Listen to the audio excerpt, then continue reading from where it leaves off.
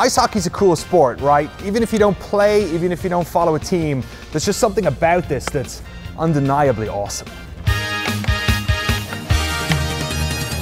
But despite this obvious awesomeness, hockey has never really been as popular as many other global sports. Sure, they love it up north, and if you grew up in a cold part of America, you probably have fans in your local bar, but it's always been the little brother to the sports with balls.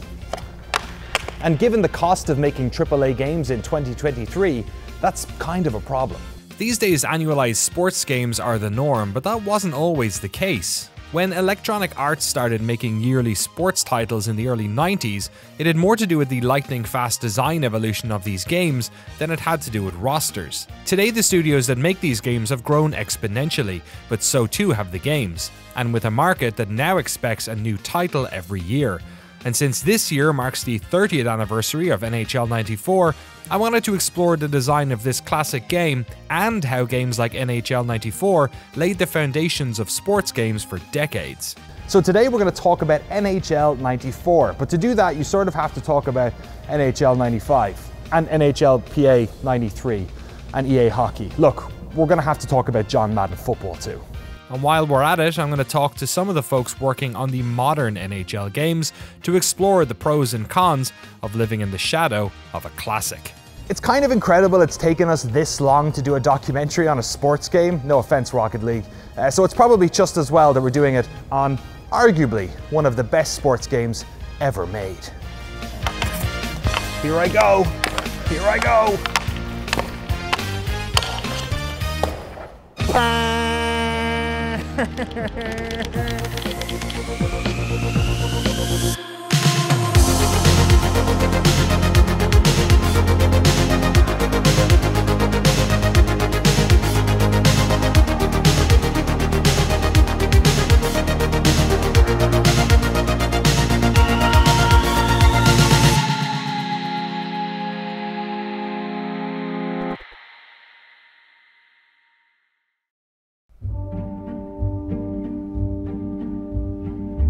People have been through the code. So, you know, to ask about specific bugs. And, you know, I mean, yeah, that's something that we should have caught. But it's like, have you ever had a bad day at work? You know, it's like, did you get asked about it 30 years later? Like, you know, there were different groups building sports games. And so Don Traeger's group was building basketball and golf, and we were working on baseball and football. And, you know, the history of Madden was, you know, that Trip Hawkins was a big sports fan. He'd actually made a football game before he even joined Electronic Arts. So that was kind of his thing. And he'd went and signed Madden, and they built a PC version of football. And it really pushed the envelope on football. Just to get 11 guys animating was really pushed the system. So it was pretty clunky, and, you know, it definitely overreached the technology at the time. Even though it was pretty sophisticated as a sim, it was kind of clunky and it didn't sell very well. And Rich Hillman kind of wanted to build a Genesis version of the game, because you could do so much more with the Sega Genesis. So he wanted to build a football game from scratch that really, you know, was a EA football game, and it was meant to be an arcade game.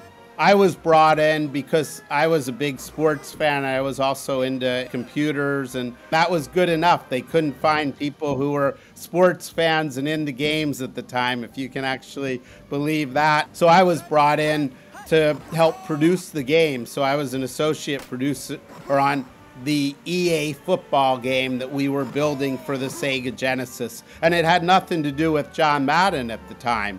It was meant to be the arcade game, and I'm the associate producer, and there were meant to be 8 teams that were just made up teams. I was kind of like, I'm supposed to do all these detailed ratings for all the teams. I'm like, I'm going to model these after 8 teams in real life. And, you know, and we'll call them San Francisco and Philadelphia and, you know, my favorite 8 teams. And so we did that, and this is pretty realistic, and everybody wants their team in. So we managed to get 8 more teams in at the last minute, 16 teams. So we didn't even have all the teams in the game We had just gone public in the last year, and accounting came to us maybe like 3 weeks before we're due to final the game, and said, you know, we've got this huge balance that we paid John Madden as an advance, and we're going to have to write it off. That looks really bad. But, you know, if we can attach it to your football game and give them a high enough royalty rate, then it'll chew it up and we don't need to write it off at all. And, you know, we can push it forward and that'll help the quarter out. So we said, okay, we'll add John onto the game. Like, I don't think he's going to make a difference because, you know, video gamers don't really know John Madden. We did that, and then, you know, we based our royalty rate off the 75,000 units that were projected, and we sold 300,000 units. And then good luck trying to renegotiate with Madden to knock that rate down, because his agent is like, oh, that's because you added John Madden onto the game. So, you know, we sort of just went with that, and like, we used Madden's plays. And so Madden, in the original John Madden football, got built in the last 3 weeks.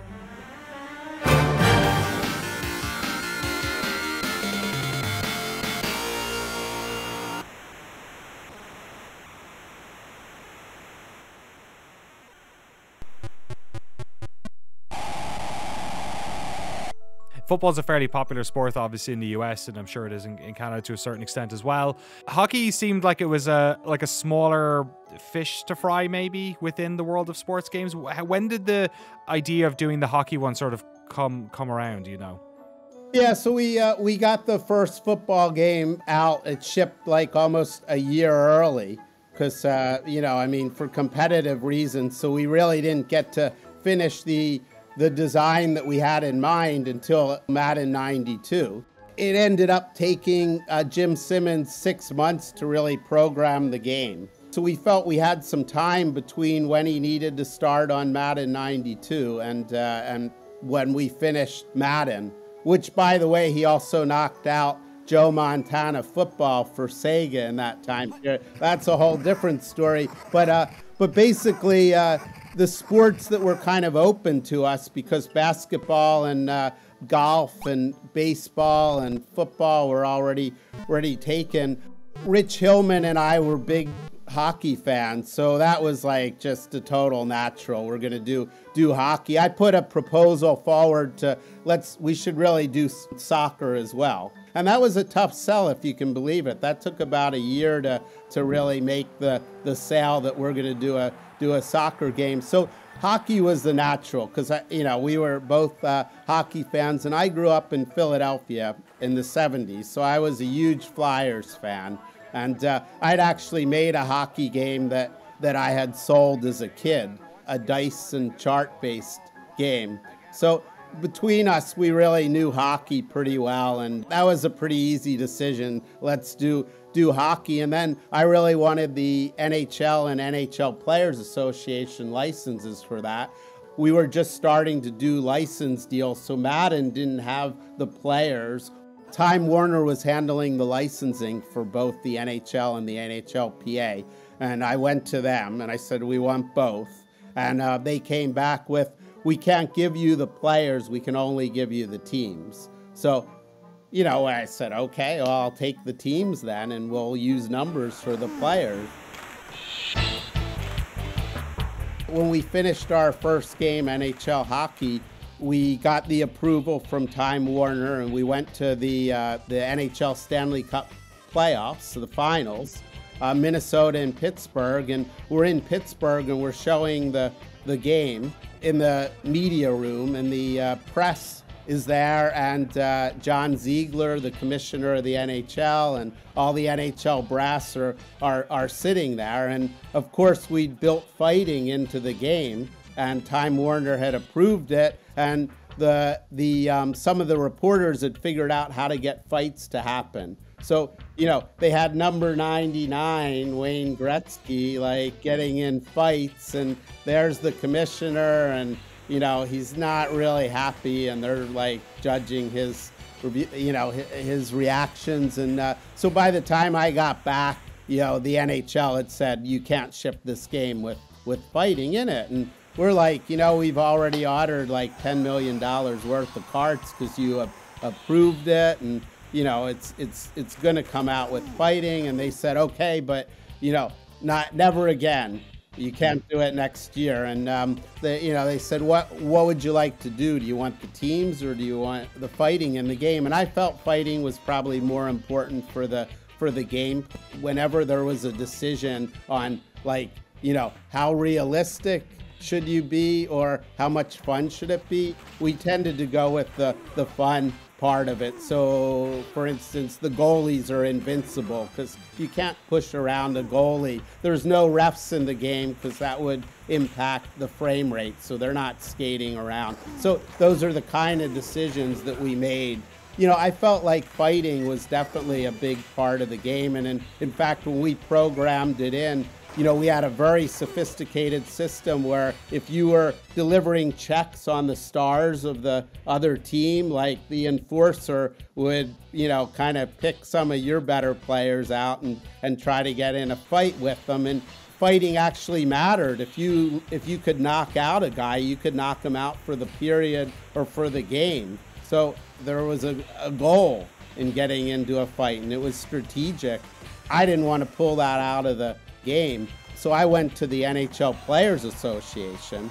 I told them, you know, we tried to get you guys and you know, and Time Warner said no. You know, they actually sued Time Warner because they had never heard of this. They're like, this is the first time we're hearing about this opportunity. They said, as long as fighting's realistic, you know, we'll let you put it in the game.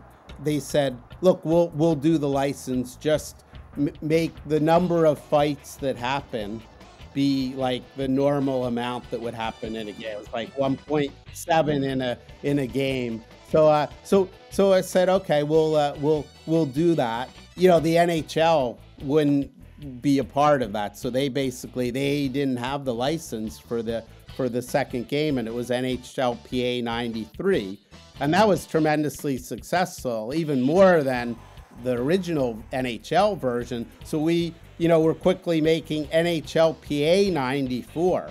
Then the results of NHLPA 93 are coming out, and the NHL now wants like back in. At that point, we started to have a really sophisticated fighting system.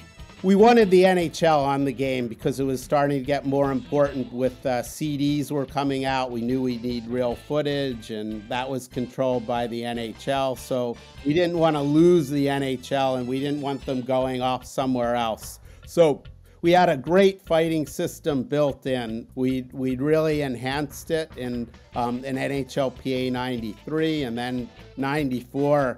We ended up ripping that out of NHL 94, even though it was fully implemented. It's very sad. That was a really cool feature. Obviously, you know, it didn't hurt the sales of NHL 94 not to have fighting in, but, you know, fighting didn't come back into the NHL series until 96, and I was no longer involved with it at that point.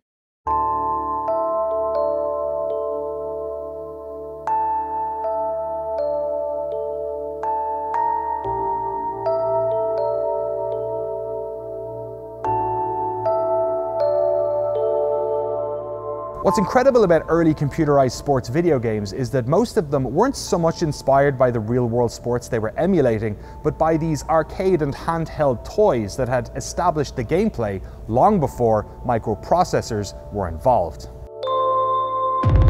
It's about time we met Mark Lesser, a guy who was so good at programming video games that he didn't let small things like, you know, not knowing the rules of hockey get in his way.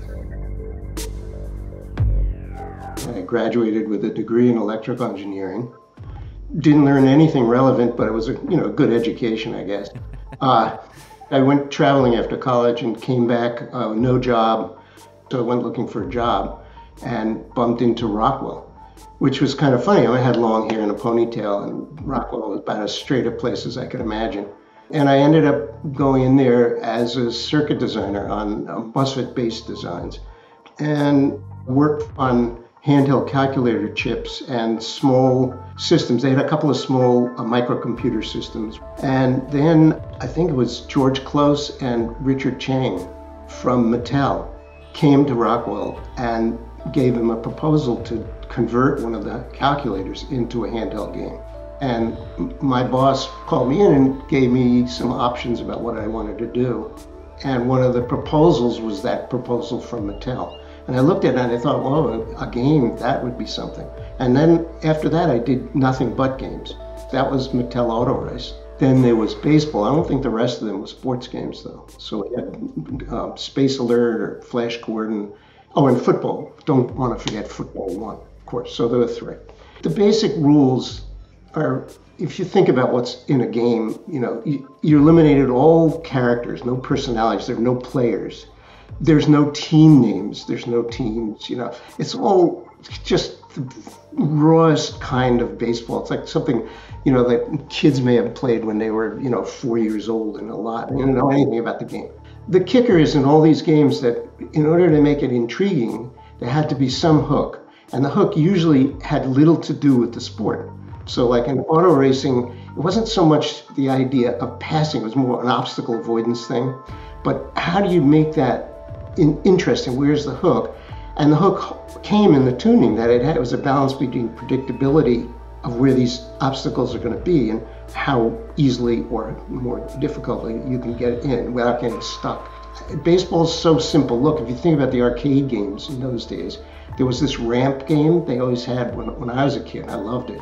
And basically, it was like a pinball game, but the ball would be pitched to you and you swung a little bat and hit the ball up ramps. And depending on how it went, it either went, over the fence or into the stands or as a grounder, like that. So the essential quality was there.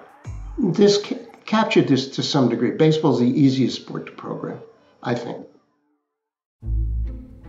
So I met through a friend, Paul Narath, and he had a Blue Sky, I think Blue Sky Productions.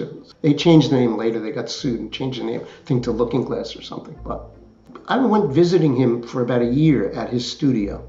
He had some really bright people working there, a lot of MIT people. And somehow EA gives him a contract to do Madden 93. And there was nobody in his studio that had any Genesis experience whatsoever. And I'm thinking, what is going on here? And so Paul is asking me, I've never worked for him. And he's out of the blue, he's asking me to do you want to do Madden 93? And I scratched my head, I was like, yeah, I'd love to do it. But the thing I didn't say is, you really think EA will trust me, who they don't know? And you, who has no experience, you're going to trust us to do this game? But I guess they did. And they didn't want the game to be changed in certain ways. They really wanted to, have it remain the same flavor, and there were a lot of things in it that they wanted the same. They wanted basically add features. There were a lot of graphic changes. They wanted crowd being visible when you kick the ball over the goalpost, which was the most difficult thing to do. I was finaling the game in EA in California, in San Mateo, and a member of the production staff came into my little lab there and said, "Why are you working for Blue Sky? Why are you working for Paul Narath?" And I said, "Oh, because he gave me the job, I don't know. I'm not a businessman." And then he said, "Why don't you work for EA directly?" And so that's how it came to be. But I also felt bad. So I felt good they were giving me this hockey thing. And I asked about it. I asked around. It was a great game, people said, but it really didn't sell that much. I don't know anything about that. And so I thought, oh, this is like a demotion. They're shuffling something off on me. I didn't have a studio. I didn't have anybody to work for me. I was on my own. So Doug White was the artist who worked for Blue Sky, and they assigned him to do Madden. And after EA approached me to do hockey, I sort of panicked and realized I don't have an artist. How am I going to do? And I thought of hiring Blue Sky to do it, but I didn't think that was a smart move. So I went to Doug White. So EA stole me from Blue Sky, and I stole Doug White from Blue Sky. When we had a kickoff meeting at EA for hockey, once again, there was a big table, a lot of people around, the production staff. Jim Simmons was there, I believe. I think that's the last time I ever saw Jim Simmons. I don't think I had any contact with him whatsoever that I can remember any time after that. So he just dumped the code on me. And then I was left with the decision whether to take that code and really revamp it, tear out the AI and redo it. And I didn't think I would have time to finish. And also being nervous because I thought I had been demoted from football. So I thought, oh no, I can't finish late. So I decided to use the code and just tear out the sections. I think now, looking back, it was a mistake and I should have just rewritten it, but I didn't know that then. And over the course of the next several versions of hockey, I did tear out more and more.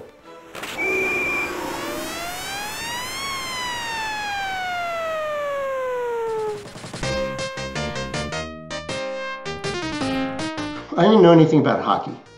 And my experience with hockey was limited to rod hockey, which I loved as a kid. And that's what I knew about hockey. I didn't know anything about players. I didn't know anything about teams. I didn't know anything about rules, nothing. I relied on EA people to inform me. What do you remember about the features that were sort of like required? Like when you were having those early meetings, what was the type of stuff that they wanted to have in 94? Oh my God. They wanted goalie control. This one wasn't there. That's pretty huge. What didn't they want? They wanted 4-player, 4-user mode, special crowd animations. They wanted one-timers. Good choice. They wanted flip passes, season mode, shootout mode, and all kinds of visual changes, including, I think they wanted to redo all the players as well. And there had to be new ones also. You couldn't really improve the graphics that much, but you had to make it consistent. And since we were doing new animations, we had to, for a lot of special moves, goalie, one-timers, so you had to make it consistent, so you might as well redo them all. And they wanted reverse instant replay. And that's not hard to implement, except it would really mess things up, because one of the hardest parts of this programming was hit detection, for a number of reasons. The hit detection is loose-goose anyway, and it wasn't tunable in the previous code. So I had to really tear that out and redo it. It had to look okay in the instant replay. And this is the problem. You get situations like in one-timers, one of many examples. The puck would be passed over to the guy waiting to shoot, and sometimes it would appear as if the reflection from his stick was happening, 10 feet away from him. And it didn't look like that when you played the game. It was okay, but you're not getting every frame in the instant replay, so you're missing things. So the hit detection had to be really tight and careful in certain circumstances, but not too tight. It was really difficult. And basically what I did is I drew a sphere, a mathematical sphere around the points I was interested in where hit detection might take place. And that isn't just on the stick, it's also on different parts of the stick, and maybe his feet and different on a player's foot as well. And then see whether the puck goes into this sphere. But if the sphere's too small, the puck would actually go through it and you'd never notice it be on the other side. So it was really tricky stuff. And reverse replay made it worse because you could see a different angle now. And so things that looked okay on the front angle didn't look so good on the back angle. So I don't think it's not perfect, but it was I think it was as good as you could get at that point. So EA, the people there were pretty rabid hockey fans, a lot of them. They'd become rabid hockey fans, and they were really interested in the individual players, and the ratings were critical. I don't know who Jeremy Roenick was. I wouldn't know him when I met him. But the problem is, how do the numbers reflect themselves in players' behavior? Being on my own, I had to make decisions about how things should work and how they feel. And I would make those decisions, send them to EA, and then they would feed back. But the people at EA couldn't have known and didn't know how to tune it. They didn't know like they say, well, crank this number up 1. Well, maybe cranking up 1 wouldn't do anything because the resolution of the ratings isn't fine enough to make a difference. And that's all on me. And so I'm busy tuning these numbers and figuring out what should it be like. not knowing what these players in real life are, and then sending it to EA, and they'll say, no, this he's not that good a shooter, or something. He's not that smart. I didn't know all the players in the NHL that well to tell you the speed and all that, but you know what? It was important enough to me to get it right that I went and I hired a professional scout, Igor Cooperman, to provide all the ratings for all the players and all the lines and all that. So, that level of detail in an early video game, like the first one where you actually have the player names was just, kind of crazy. It was a nice time at Electronic Arts because the producer really was a god, and, you could do your own licensing, and there was actually a pretty sophisticated system. I don't even know if you remember the sound meter. There was logic that was based on what would happen in an arena, and the home ice advantage increased as you got the crowd louder and louder. So I loved, building in these real features where it wasn't just the frills. It was actually, there was a strategic part of it, and you were getting feedback, like, what's the crowd meter at? Oh, wow, if I can get that higher, like, I have a better chance of scoring, or my guys skate a little faster. I love going to that level of detail because I always had faith that real hockey fans are going to, like, figure this stuff out eventually and appreciate it. There were two internal factors. One was the kind of player awareness and how I implemented and what I did with that. And then the other was a kind of game temperature thing. The crowd meter indicated, the loudness of the crowd, of sort of building tension. But internally, that was represented as a temperature variable. And that variable, I spread all over the place, trying to do what I did know about sports games and watching games, that it's the build-up, particularly true in baseball and football, but very much true in hockey too, and trying to use that, temperature of the game. For example, we had to pull fighting out. That's a story into itself. But if there had been a fight, okay, so if there was a board check, right, the people would get more excited and the temperature would go up a little. So all kinds of things. Or if there was a close shot, hit the goalpost, then the temperature would go up. And you could hear it and you could feel it. And the players would move sometimes a little faster, or their awareness, I would just bump up overall awareness of all the players. It was adrenaline. I should have called it that, adrenaline. But I don't remember the name I used for that variable. But awareness affected multiple things, and a lot of it had to do with the aiming of shots, for example, and the aiming of passes, but also in pass reception. It was, the calculation of where the puck was going to be was slightly, in effect, altered so that he thought the puck he was going to a spot that wasn't exactly right, and depending on the awareness, that kind of thing. Then there was also a general sensibility of how many players around you were aware of. So there was a picture, a big circle on the ice around a player, and how big that circle was, which players he was aware of. If somebody passed to him, if they weren't in that circle, he would flub the pass up.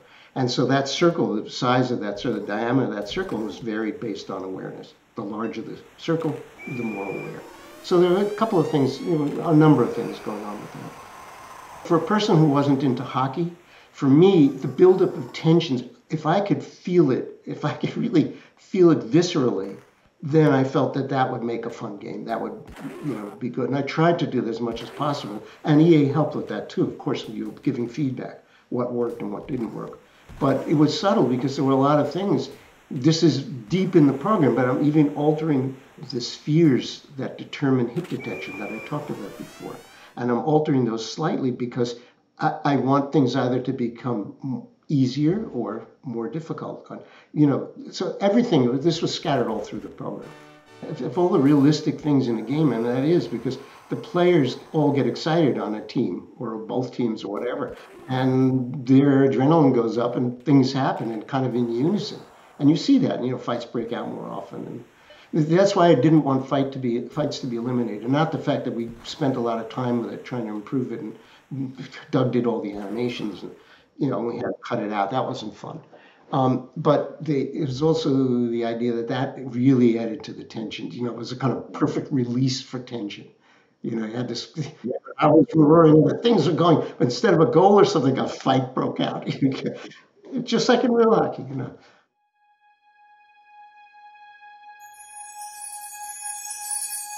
This is like the stuff of myth, right, Mark? Because there's people say like, oh, you could there was blood, or you could pull the jerseys over their heads, or whatever. What did you actually change in '94 that we never got to see when it came to the fight? Yeah, we added a whole bunch of moves. I don't remember them all, but pulling the jersey over the head was one, that kind of thing. I think there was some ground action too. I don't remember if it was some kind of wrestling or a headlock or something. I don't know. And there were the punches were altered. There was just a whole set of the kinds of things you don't like to see well, maybe you do like to see. I don't like to see it at hockey games, but I also played around with the motion of them. So when a player got hit, the way he reacted to that, with not just falling down, but something else, like bouncing off the other guy or that kind of thing. And there were several different kinds of punches. Sort of a boxing element to it. But I don't really remember all the animations. That was a traumatic experience working on that and then tearing it out. That was, like I said, not fun. Yeah, was that a very late minute call? As I remember. Yeah. After we'd done all the work. Right. Yeah, we had some really cool fighting and injury stuff that we had in '94 that had to unfortunately come out because as we progressed and it got more popular, the NHL wants to protect their sport and their brand. It made sense. I wish we still had some of those old ROMs around that we could put on an emulator or something like that, just to do like a retro. But yeah, that stuff long gone. The thing that was great about testing back in those days was you basically got paid to break the game and tell them what you liked and what you disliked. I think the first game I ever worked on was Tony La Russa Baseball or something like that on the Sega Genesis. As I started to get familiar with those teams and the people working on the sports games, you would get assigned something else. And I remember telling them, in my interview, the reason that I wanted to go and work at Electronic Arts was because of the hockey game, right? Me and my friends play it all the time. It was really just a culture of people that were into sports, into wanting to bring those fun things about sports into our games and have it feel like you were in control of what was happening in those, arenas and play fields and stuff like that. So it really was just this really cool atmosphere of trying to break the game, trying to tell them what you liked and disliked, and it's still probably one of the best jobs I think I've had throughout my career. A team of assistant producers, associate producers, testers that all sat in the same area, right? And we'd all be working on different things, but we would all take time out and we'd play NHL, right? Everybody played NHL.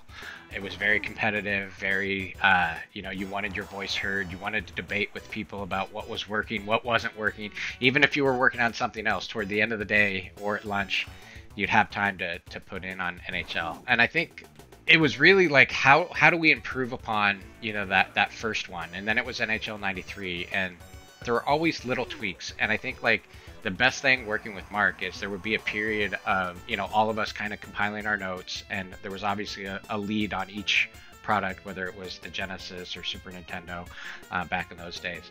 And they would compile it and they would really champion the best ideas, but everybody had kind of an input on what was working and what wasn't working. We'd go through a lot of the design changes, a lot of the, putting the base game together. And then we would play the heck out of it, right? And we would just continually pound on it and see what was working, what wasn't working. And then there'd be a period of time that Mark would fly out from Maine, and that was always exciting, right?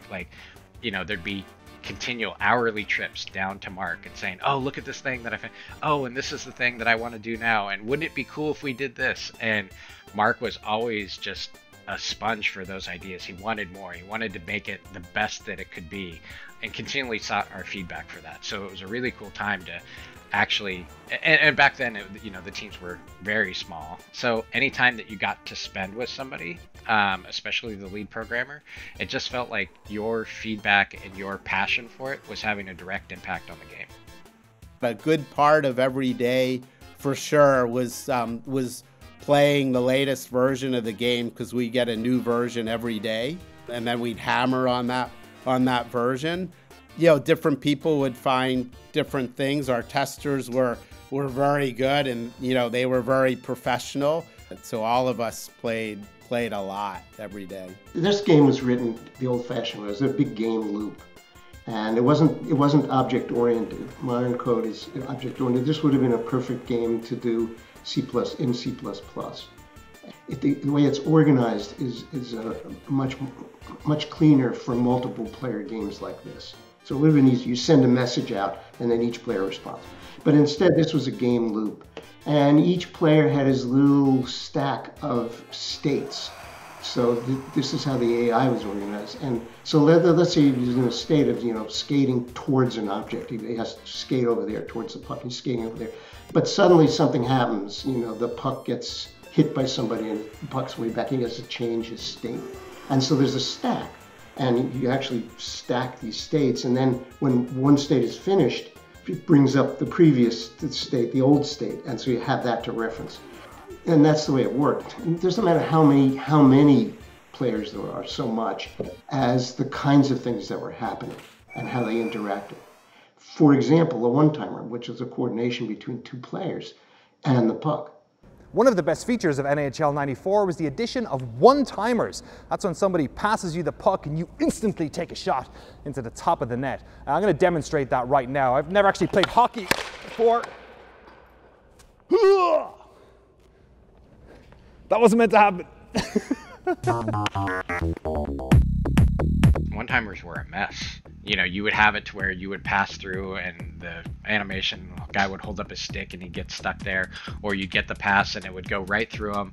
But it took a fair number of weeks to actually tune that and get that working in a way that it actually turned out really, really, I mean, I still think it's perfect. Like, it still feels like one of those satisfying things when you pass and you do a one-timer in NHL 94. You're just like, it has that feel, right? As a gamer, as a player, you're like, oh my God, they nailed it.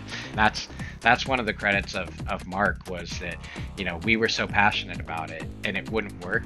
And Mark always made something work for us, right? He would always figure it out. You have to make sure that the players are in the right state at the right time. Before, when passing, you didn't know that. There wasn't really a pass reception thing. You shot the puck. If the puck came within some distance of another player's stick, it would be grabbed by him or reflected, depending on certain things. But in this case, you had to tell the receiver that, get ready, you're doing a one-timer. He was able to figure out the math of it all, and you know, and Doug White, he played hockey, so you know, he kind of knew the animations and he knew what we needed, and with his limited space that he had to actually make an animation, he was able to get us the right frames, and we're able to kind of lock the player in for the one-timer. So, you know, very tricky, but from a gameplay standpoint, I think it was like, oh wow, okay, this is kind of a bit of a game changer, because now you've got a move that you can pull off, which, you know, it sped the game up.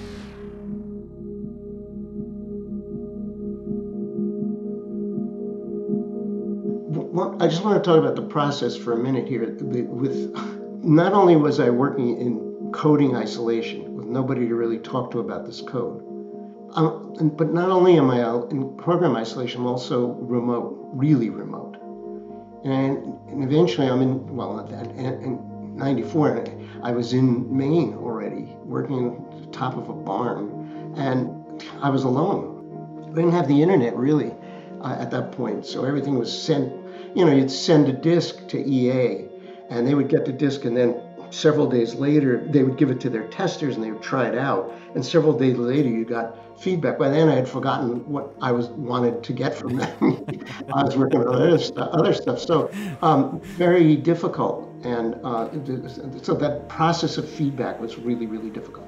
these are teams of like, they were the only programmer on there, and there might be one graphic artist, and you know, and then I was playing multiple roles as a producer and designer, and you know, there might, some of the games there wasn't even really an assistant or associate producer, so it was a pretty small group of people working on these games, and as a result we were able to make a lot of changes at the last minute, and some of those ended up being, you know, really cool stuff.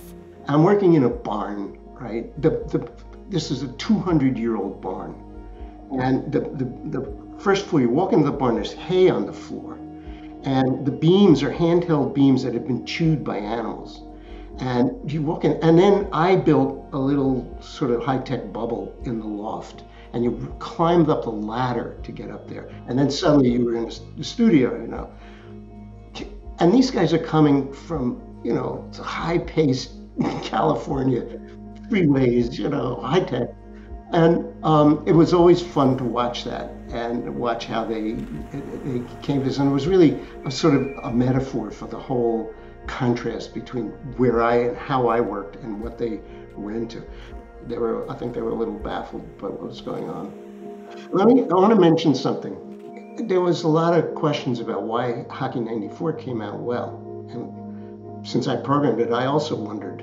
But one of the things was, there was sort of magic going on in Maine at that time. You know, in 1993, the UMaine is a few towns away from us. It's in Orono. And the UMaine hockey team won for the first time the NCAA championship that year. And this was happening at the same time I was programming NHL 94, all happening within a few miles of each other. Maine had kind of forgotten. I mean, hockey's big here, but they were never very good at it. And, you know, and there was something going on. I just thought it was really strange that why would this hockey game be produced here, and why would the UMaine team be winning that particular year? And I don't think there was anything to do with each other, but maybe there was. Making games is hard, man. If you've watched enough of these Noclips, you probably know that. So what's it like making a AAA annualized sports game in 2023? Does the shadow of NHL 94 cast that far? Or are there lessons that the contemporary team can take from that classic game?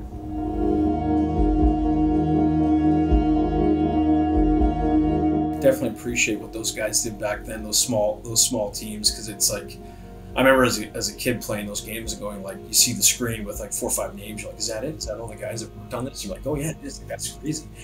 So like, kudos to those guys for what they did. And in some ways I'm a bit jealous, because it would have been awesome to work on I've worked on small teams. Those 4 or 5 person teams are, you get some really awesome chemistry. For us, I mean, obviously we're orders of magnitude larger in this day and age than back then. We're divided into sort of major groups, so we'll have a gameplay group, presentation group, we've got an art group, we've got online group, a game modes group, and each group will be built of different jobs depending on what's going to be done. You typically have design across most of those, you have programmers or software engineers, and a lot of it nowadays is really making sure that each of the different groups are communicating. Yeah, we're definitely 100 plus across the board, and I know that flexes, that can go up and down just depending on where we are in the development cycle.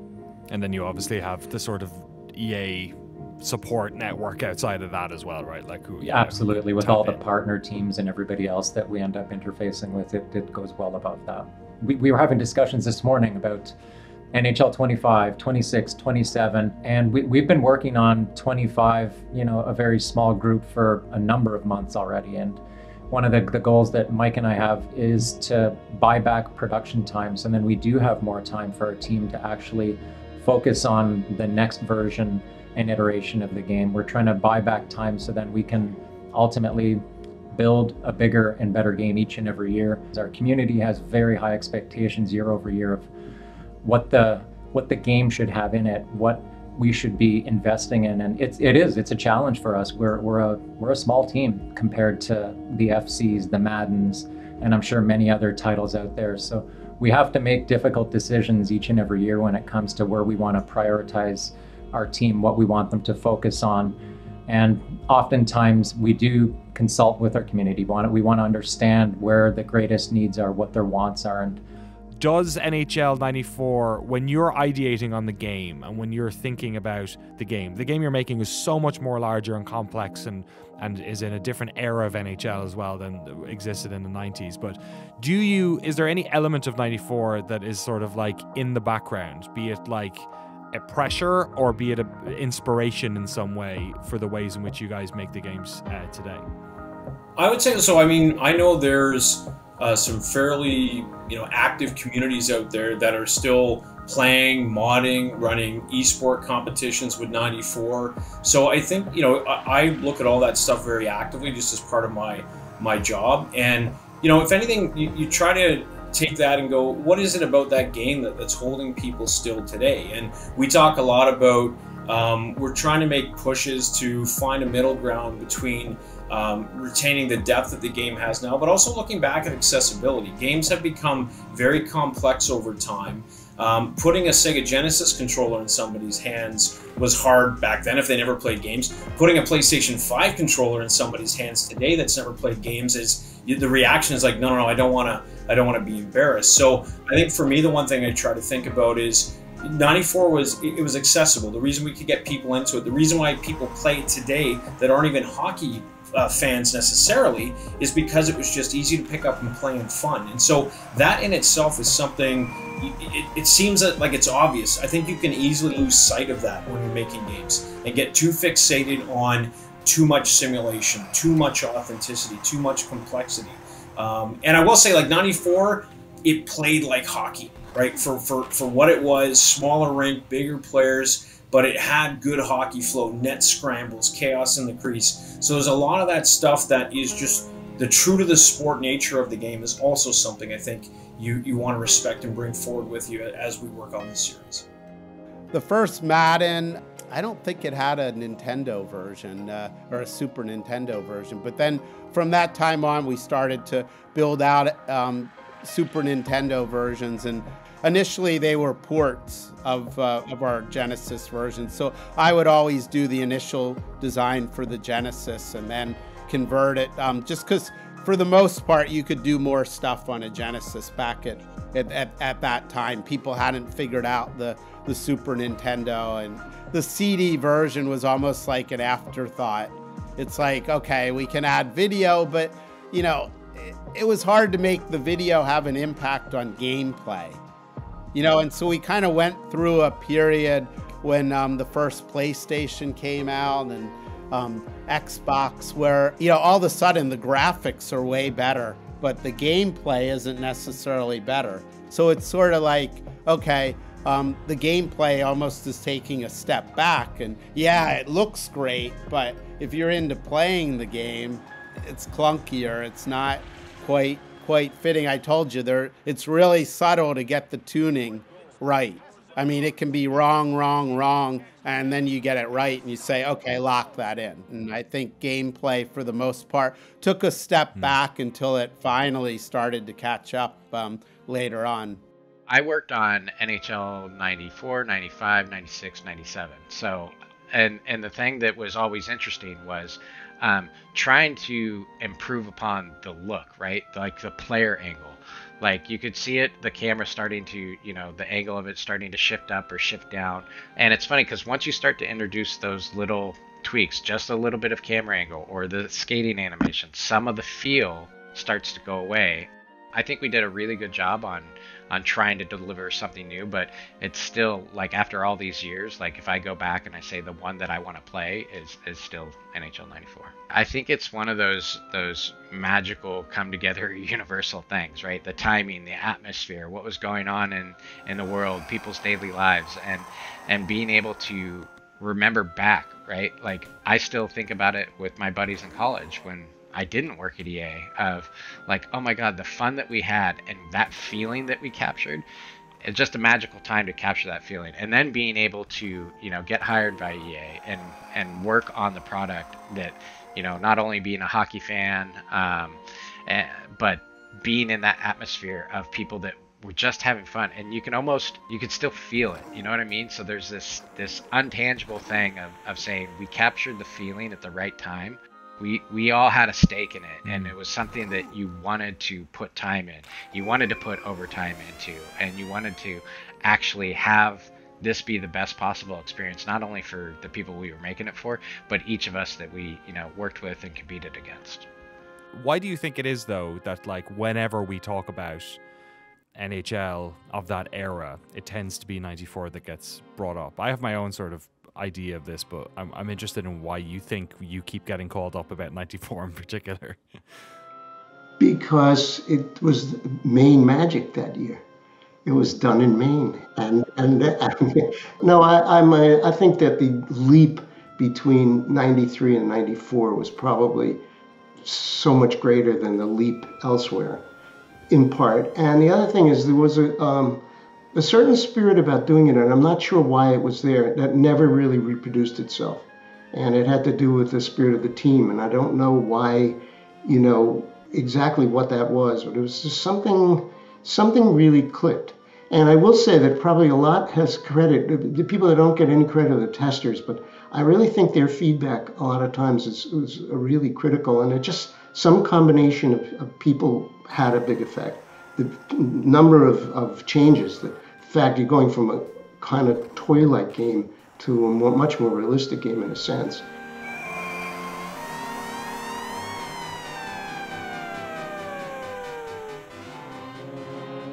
NHL 94 is one of the best sports games ever made, a near perfect one-timer that sounded the horn and made the crowd go wild.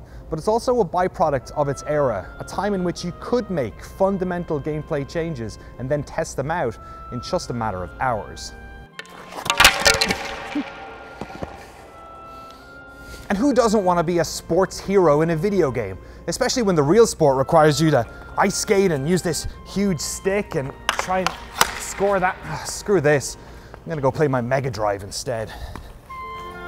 Every designer and producer kind of has their own way of making the game and what they think are important. I left EA after the 94 game to join Mark Lesser, and we did the development of 95 together, and then I was out. EA kind of just took it their own direction, and people decided to change the speed of the game and the balance. And we'd spend a lot of time tuning the game. In the 94 version, I think in general at that time it was taking about 3 years to get to the real implementation. So Madden was the same thing, where until Madden 93 we didn't really get everything in. So we knew there's stuff that we wanted in there that just we didn't have time to get it in this year's version. We'll get it in next year's version. After the third version, then we finally got around to things like adding season play and stuff like that. But the early versions, the first couple versions of Madden or of NHL, definitely had some weaknesses. It is a little bit of rocket science, and to have a guy like Mark Lesser who has a degree from MIT, that's pretty helpful in those situations, because there are a lot of elements where it is like rocket science. And also the tuning of it. I mean, it had a certain feel to it that is very hard to define, because it was a lot of different things. But it was in there, and it was the first time people experienced that. In later versions, since I was doing them, a lot of that stuff was in there, but it wasn't new anymore. So I'm not sure, but I still think it was the Maine Magic that did it.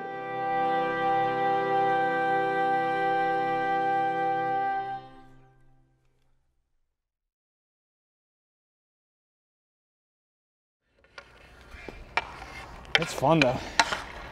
It's a lot of fun. The stick part is similar to hurling, the Irish sport. I'm gonna try and take one of those fucking empty net fucking goalie shots, fucking last 5 seconds of the game. Oh fuck! Too much air.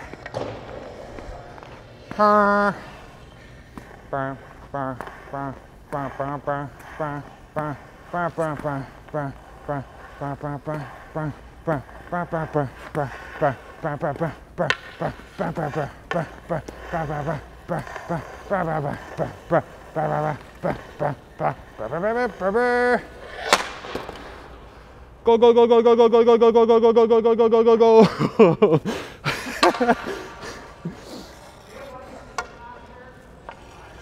What'd you say? I'll hit some pucks at you.